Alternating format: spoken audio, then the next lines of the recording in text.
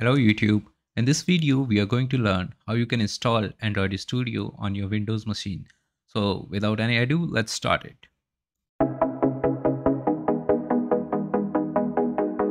So to download Android Studio, you guys need to go to your Chrome and type Android Studio download and click on the first link where it says download Android Studio and SDK tools.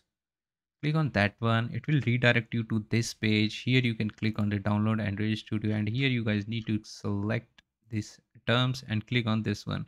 So it will download you the Android bundle, and I have already downloaded it to save the time. So show in folder.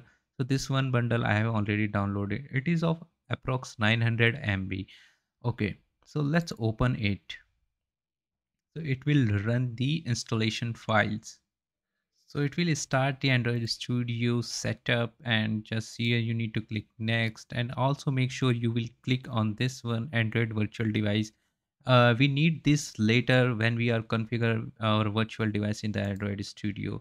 And for now, I will change this path to D drive because I don't want to install it to the C drive. But as per your need, you can install it in the C drive also. That's not a problem here. So click on next and install it. So it will installing in my machines. Let's wait to complete this process. So the installation is completed and I will click on the next now, and make sure to tick this one and click on the finish. So let's wait that for the Android Studio to come up here. It will automatically be started, right? So do not import the settings. I will click because first time if you are installing, then click on this one. And if you have some installation directory already, that you can configure that from here, but do not import any setting, and I'm clicking on next. So note that I'm installing this one. This is the latest version 20.21.2.1.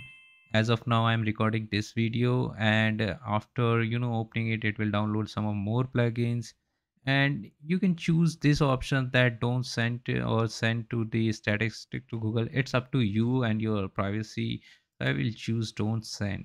So here I will click on the next one, and I will choose the standard one, and next, and the theme mode. Yeah, you can choose the light mode or the Dracula, but this is like your personal choice. So for me, I will prefer the Dracula one, the dark theme, because that is very comfortable for my eyes.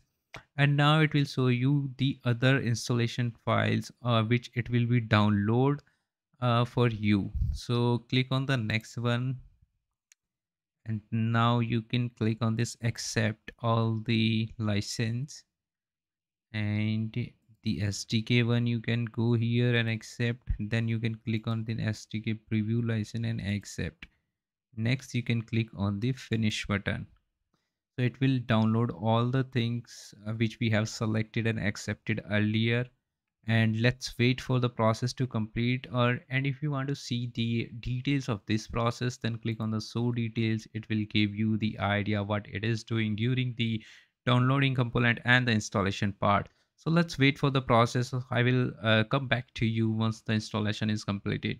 After downloading and installing those component, it will give you all that installation successfully, and you can click on the finish button.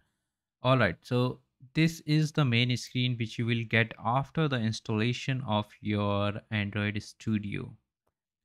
So the Android Studio is currently installed on your machine, and you can make use of it to create the Android app.